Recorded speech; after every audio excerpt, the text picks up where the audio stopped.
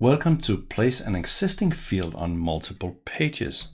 Hey, I'm Eric, and in this video I'm going to show you how you can take an existing field in Business Central and place it on multiple pages, quick and easy with the Simple Object Designer. So let's get to it.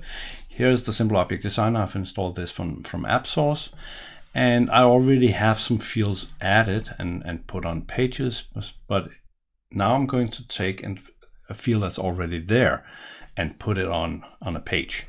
And I use the place fields function for that.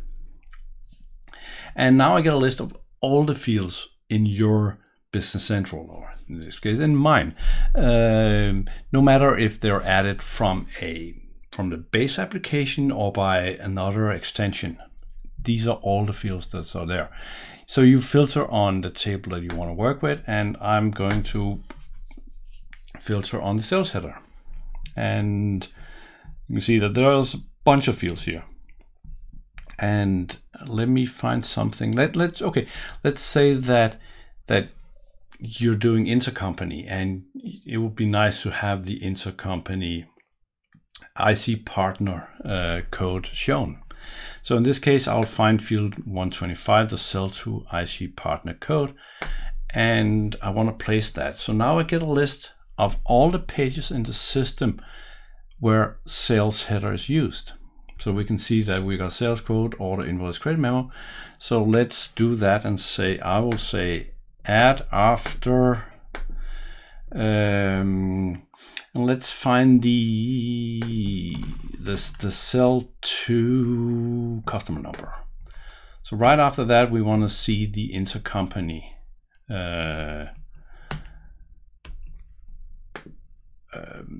IC partner code, and I just F8 here, and I think that's fine for the purpose of this demo. So the quote, order, invoice, credit memo, that's it.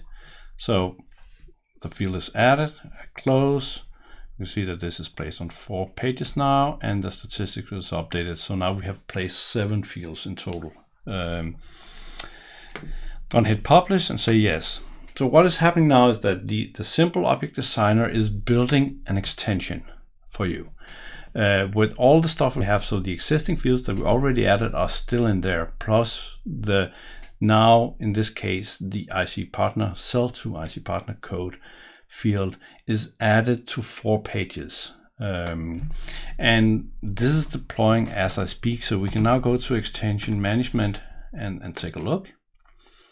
These are all our extensions, and I can go to take a look at the deployment status, and we can see that the top one says in progress. So I'll just hit a 5. That one is now completed. So we're done. So let's go take a look at a sales order. And I will open up random sales order.